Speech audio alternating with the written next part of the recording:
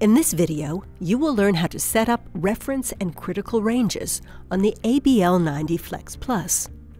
If the reference ranges are not the same for all age groups or genders, you must set up the age groups prior to entering the reference ranges. To do this, tap Menu, Utilities, Setup, Analysis Setup, Reference Ranges. Tap the Age Groups button on the lower left of the screen. Use the left or right arrow buttons to select an age limit field. Select an age limit for the selected field from the drop-down. Repeat these steps to set the limits for each age group. Tap the Back, Close buttons. Now that age groups are established, you set up reference and critical limits.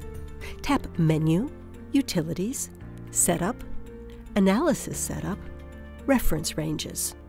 Select a parameter in the parameter field. If the reference ranges of the selected parameter are dependent on a specific type of patient sample, select the Sample Type check button. If the reference ranges of the selected parameter are dependent on the age of patients, select the Age Group check button. If the reference ranges of the selected parameter are dependent on the sex of patients, select the Sex check button.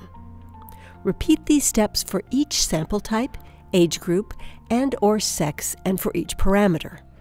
Tap the Edit button. Enter values for the reference range and the critical limits.